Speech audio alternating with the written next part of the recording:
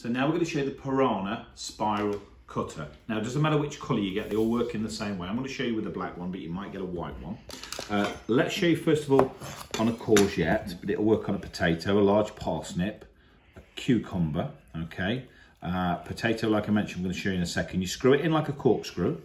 You put your finger in the hole and you turn it. Now every time you turn it, you get a slice. The more times you turn it, the more slices you obviously get. But it's the only one in the world of its kind where all of those slices are joined together, as you can see just there. Now, if I break that off of there, you do this with a cucumber, you can decorate around a salad, obviously.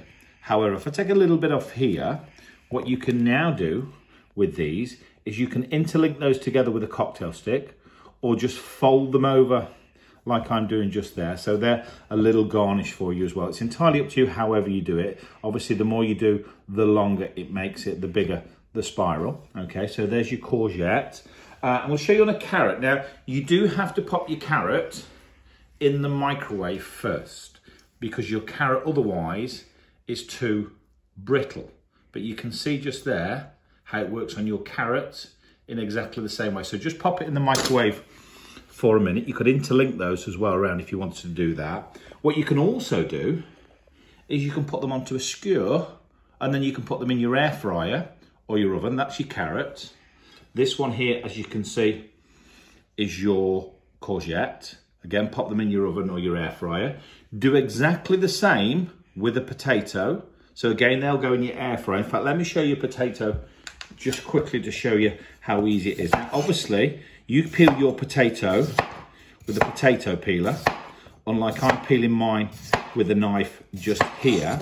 However, always start with a flat surface, so you've got room to screw in your Piranha spiral cutter. As you can see here, we'll use a white one this time. These will all go in the dishwasher. Remember, screw it in, put your finger in the hole and you turn it. Every time you turn it, you get a slice.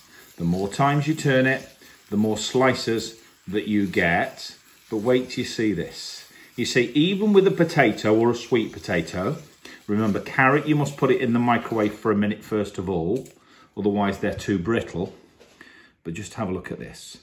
You see, with a potato, if you interlink these together again with that cocktail stick, then you can pop them into your air fryer or into your oven and they come out crisp and golden brown.